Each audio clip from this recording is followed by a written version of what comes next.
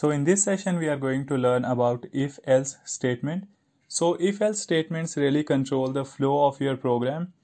So for example, in certain scenarios you want to do some condition checks before you want your code to execute. In those cases you need to make use of if-else statements. So to give you a simple example, let's say you want to rewrite a program in order to add two numbers and you are requesting user to enter two numbers. However, let's say user actually did not enter number, rather he entered a string. In that case, your program is going to give you error if you have not performed any condition checks. So it is always beneficial that you perform if condition check by seeing that the number which user has entered is actually a number. Now when you write if-else statement, there is a concept of indentation. Here now you can see the syntax of if is very simple. You need to use if and followed by opening and close parentheses, and inside that parentheses you need to give some condition check. So that condition check can be like you want to check whether one number is equal to another number, or certain condition is equal to certain other condition, or things like that. So once you give that condition, and after the closing bracket you need to use colon and then hit enter. Now once you hit enter, you will notice that line is beginning from this position. It is not beginning from start of this line, and that is because of the indentation. In Python, indentation is used to separate one block with another. So here whatever the piece of code which has written inside if condition is a separate block, and it is only going to get executed whenever the if condition is true. And in case whatever is written inside if condition is false or not matching, in that case whatever is written inside if block is not going to get executed, and whatever is written in the else block, that is the one which is going to get executed. Now we do have something which is called nested if statement. So let's have a look in that. And before that, hope I made indentation very clear. So basically this is one block, and then we have another block which is for else statement. Now let's move on to nested if-else statement. Now here you see that we have outer if statement, and once this statement is satisfied, or this condition check is satisfied, or it is true, in that case it is going to move to next piece of code, and in the next piece of code again basically we are writing another if statement. Okay, so we have one if statement inside another if statement, and that is called nested if statement. Now here understand the block. So whatever you have written inside first if block is called first block, and then you have some piece of code written inside second if block. Okay, so that is going to be your second block. Now notice here that whatever the number of spaces you have given, you need to make that consistent. If let's say here you give 3 spaces and for the next line you give 4 spaces or 5 spaces, in that case you are going to get error that indentation is not proper. Okay, so we are going to see this when we are going to code some program. So hope until now everything is pretty clear. If you have any question, feel free to ask in Q&A section. I'll be more than happy to answer. Now let's move on to some hands-on session, and let's write a program and understand this concept in a better way. So now I am back to Jupyter Notebook, and here hopefully I have made this already very clear. Now you understand that this space which you see in the beginning of second if statement is actually called indentation, and similarly after else statement you see there is some leading spaces. These are called indentation. Now let's write a program to perform division of two numbers. So in that case I'm going to create variables which is called first number, and then I'm going to create another variable which is called second number, and here we are going to ask users to enter numbers. So that's why I'm writing input statements, and before both of these input statements we also want to print some message. So let's tell user to enter first number and enter second number. So user is going to enter two numbers, and we are going to do a division and going to return the result back to the user. Division of this number is, and then below we are going to show the result. So here what we need to do is first number and divided by second number. So here we are actually making use of arithmetic operator which we have learned in operator session. So this slash is denoting arithmetic operator, which is division operator. So now I'm going to press Control Enter, and now it is asking for first number. So let's enter a number. Let's enter 20.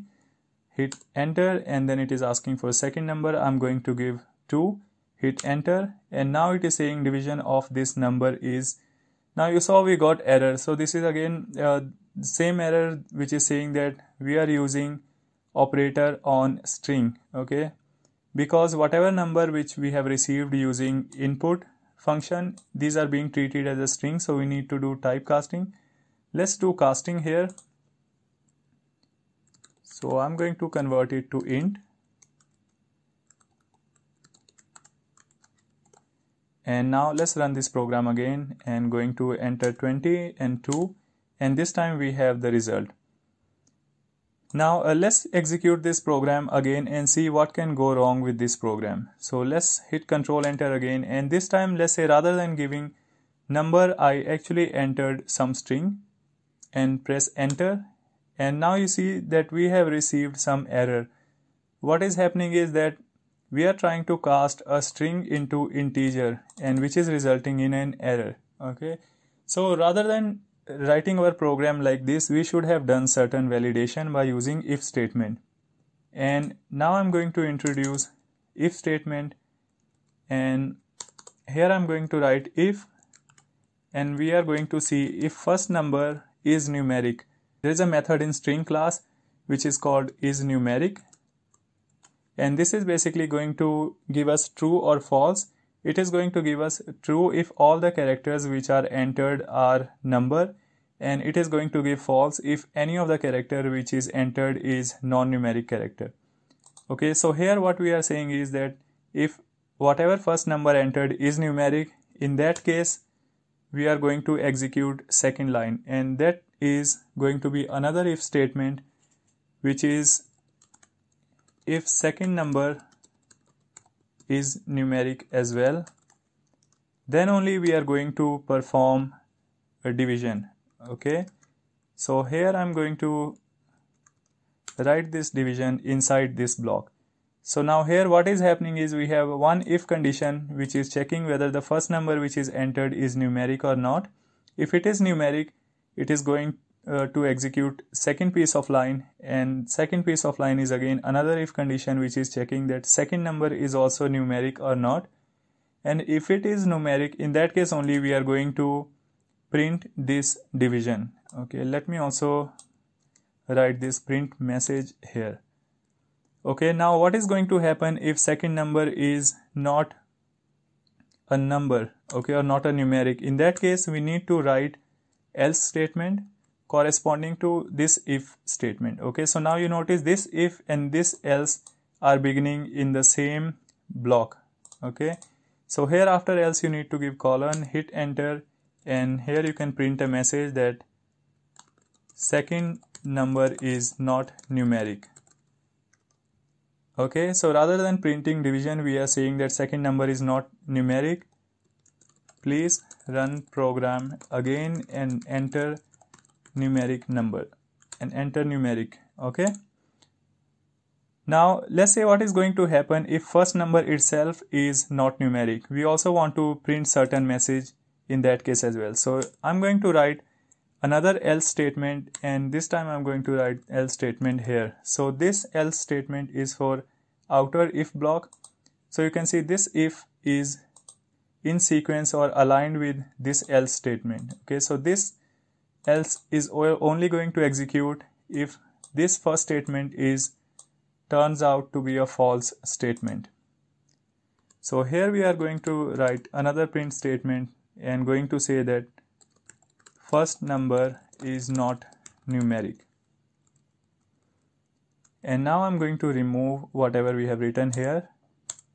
Okay, so now in this case you see we are performing validation, and based on that only we are showing the result. So let's hit Control Enter and let's see how it works. And again, one thing which I'm going to do here is I'm going to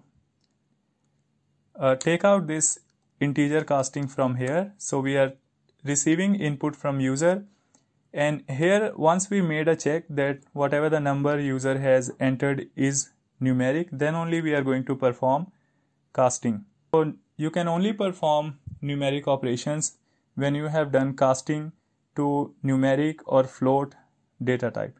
So here we are doing casting for first number, and inside this we are going to do casting for second number. I'm sure this program for a beginner it might look little bit complex, but actually it is not complex. It is very simple. If you want to pause, you can pause here and try to understand this program. It is very simple, so it is very logical as well. We are actually taking one number and then we are doing a validation that whether all the letters which user has entered is numeric or not. If it is numeric, then we are casting that number and assigning is back to the same variable.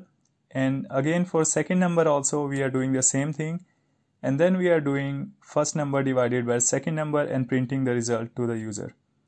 And if first number or second number is not numeric, then we are printing these messages and asking user to run the program again.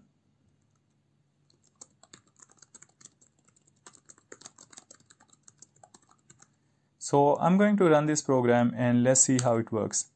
So it is asking for first number. I'm going to enter 20. Now here we have received some error, so let's see what is that error. So the error which we have got, it is saying that int object has no attribute is numeric. So let's see what is happening.